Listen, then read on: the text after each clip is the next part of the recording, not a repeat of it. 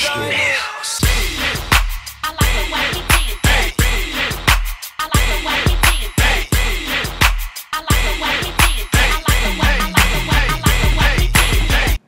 your second HTML lesson from AP Computer Science, our big idea is the internet, we're going to add some additional HTML tags for you to code a web page. So you can see I have my text edit document here open on a Mac. If you're on Windows on the class page, you can see follow this to open up a Notepad document and edit it for a web page, and make sure you follow this if you're using a Mac to set up your preferences. We're going to actually follow this assignment called My Favorite Things. What we're going to make, you see we're going to be talking about links, images, embed tag, unordered list, ordered list, and horizontal rule. So we're going to add a lot of HTML tags to what you currently know. Day one, we'll come up with this, and we'll basically add in some links and some list and unordered list. On day two, we'll go ahead and add in some images, horizontal rule, and the embed tag. So let's go ahead and get started. You can see it says open up a basic text document, Notepad, or text edit on Mac. Save the file as My Favorite Things. Type the following information below. So first, I'm going to go ahead and we want to put in our structure, HTML structure. We learned that in the previous document, and let's call this Jamie's Favorite Things, and let's go ahead and save it. So I do save, click on use HTML. So now that I've saved it, they want us to type in your name, favorite things, 5 favorite websites, favorite things to do, 5 favorite things to do. So there we go. Then you can see we'll follow along these for day one and day two. For HTML tag, for bold and italics, add favorite things to your name and italicized. So for example, dancing should be like dancing. This isn't a review from the last video, so I'm not going to do that. You should know how to. Down here, for example, what should I make to make food, bold and italics? What are the 2 tags I need to add in there? If you don't know, go back and check the last video. For this, headings. Heading 1 to your name up here. Again, that's from the last video. I'm not going to show you that. If you don't remember, go back and check the last video. But you want this to be a heading 1. Next up, you actually want favorite websites and favorite things to do to be heading 2. So the same thing here, you should know how to change that to a heading 2. You should know how to change that to a heading 2. Now here's the new tags that we are actually going to discuss in this lesson. Use an HTML tag for a hyperlink email to link your name to your email address.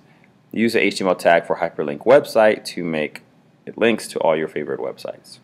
This also, let me take a point here. At the very top of our assignment, I've linked to W3 Schools. So if I click on this, it takes you to a website, w3schools.com, that has pretty much HTML basics on every type of tag that you want. You can go through and look at other ones. So if we click on this, you can see they have CSS and tables and IDs and JavaScripts and file paths, and just a bunch of stuff, extra content for you. Let's go ahead and do our links though. So they want us to link our name to our email address. To do that, remember we start out like this, and at the end we have something. Well, the tag is a space hyperlink reference equals to, like that.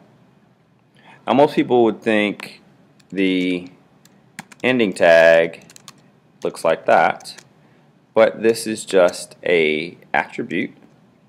A is actually a tag, so your ending tag looks like that. So let me go ahead and do that 2 more times. A hyperlink reference equals to. And I'll end my GantTech. Again, a hyperlink reference equals to.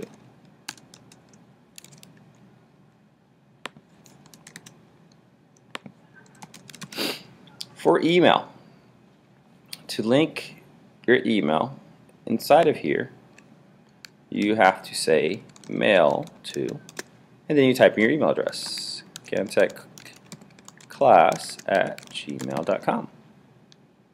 For websites, you actually type in http://ganttech.com, or for example http://youtube.com. The only difference, that's how you hyperlink to other websites. So let's check it out on our class page. So on our class page, you can see here,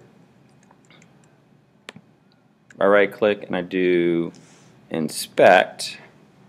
On my email address, you can see a hyperlink reference equals to mail to GantTech class, and I'm adding some additional content. I'm making the body say contact Mr. Gant, but the main thing is mail to and the email address. Right above that you have this.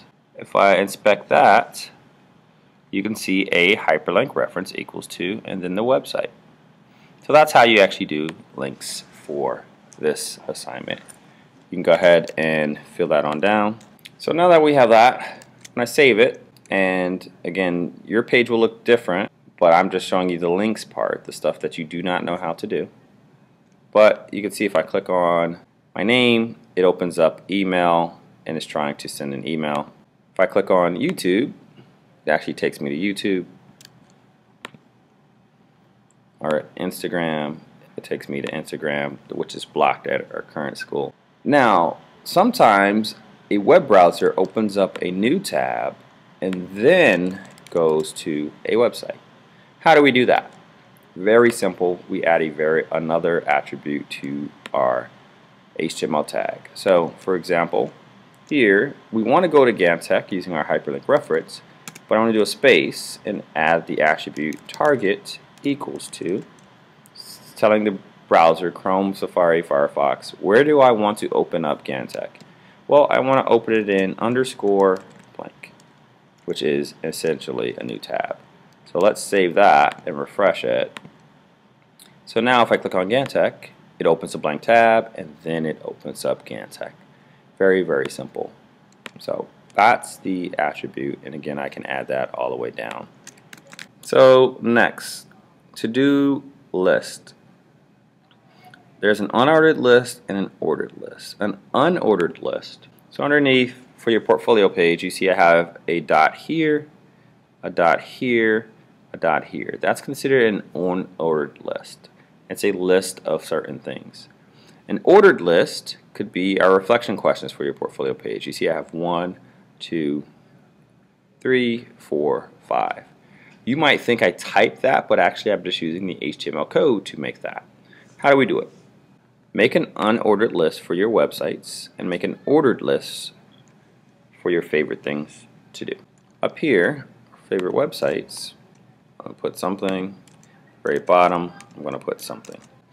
For an unordered list, remember I told you in HTML they normally just took the first letter of what you're trying to do, and that's the code.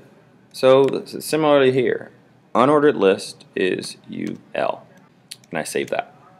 Now when I refresh it, what it's going to do is going to indent these list items. So when I refresh, you can see there you go. Now if I want the little dots here, those are considered list items. So again, for each thing, something goes there and something goes at the end. Like we did for unordered list, if I want to do a list item, like I did for unordered list, if I want to do a list item, it's LI. At the end, LI. So if I save it and refresh it, you can see it gave me the list item. And I can go ahead and do that all the way down. Now, let's check out our references. Let's go back up to unordered list. And you can see it looks like that. But we have an attribute that we can play with. We can do it in CSS using list style type, or we can actually do it directly here. I can change it from being circle to a disc, a square, or none. The way we do that, do a space, type equals to, and let's say square. So when I refresh this here, now they're squares. So that is the text for doing that. Let's go ahead to the bottom. How would I do an ordered list? Very similarly, I have OL. At the end, I have an OL. And then I have my list items. If I save it, there we go. 1, 2, 3, 4. Actually, I'm not typing it, it's the ordered list. Now, just like you can have a type for unordered list, you can have one for ordered list. Let's look at our options. So if I come on down to ordered list, you can see I can make it numbers, I can make it alphabetical, I also can make it Roman numerals. So let's try to do that. I would say type equals to A, push save, I refresh it, you can see it automatically does it, or I can do a big A, or I can do Roman numerals, save, or I can do uppercase, save, and there we go. That gets you here. Top should be linked, you know how to do headings, you know how to do this, and you have your unordered list. So your page should look like this, you should know how to do that. Mine's looks like this, but if I save it and refresh, there we go. This is what you're looking for on your first day. You have this link to your email, you have your heading 2, you should know how to do that. I did not show you how to do that in this video. Go watch the previous video if you don't remember. You linked all of these to websites that open up in a new tab. You also made an unordered list and you made an ordered list. And these are bold and italics, and you should know how to do that. Again, go watch the previous video if you don't. In the next video, we will show you how to embed YouTube videos, also images, and content from your Google Drive. Go ahead and watch the next video.